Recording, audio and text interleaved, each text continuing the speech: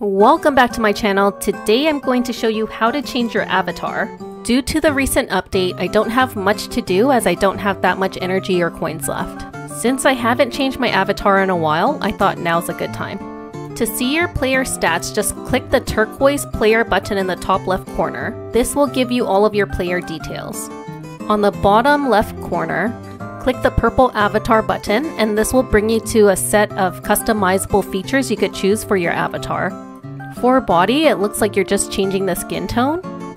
And for eyes, they have several options that you could choose from as well. You could pick big doe eyes, heart eyes, or even beady eyes. In the hairstyle tab, you can even get a better look of what the eyes look like. They have a lot of hairstyles available, but I feel like they could definitely add a lot more. Even here, you can see they have Shanks' hat, but the styles are the same. I feel like one should include long hair with it. In the hair color tab, there are 5 colors. We're gonna choose the gray-white hair color because this new update seems to be aging us all. The astronaut helmet's not bad, but without a space suit, it looks a little goofy.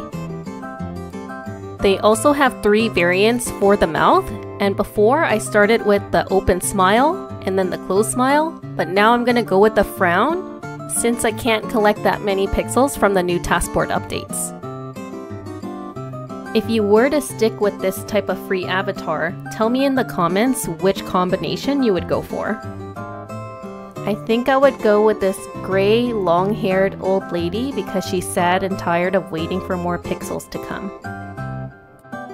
When you're ready, click Select Avatar and it will automatically update to your choice. Let's manifest that a good update is coming soon, so I'm gonna go ahead and immediately change my avatar to an NFT that I recently received. Click NFT Avatar, and here I have a Kydro shadow log that I can click and select Avatar. And then it'll automatically change into this cat that you see a lot of people walking around with. If you linked your Mocha ID, you could also use some of these other skins.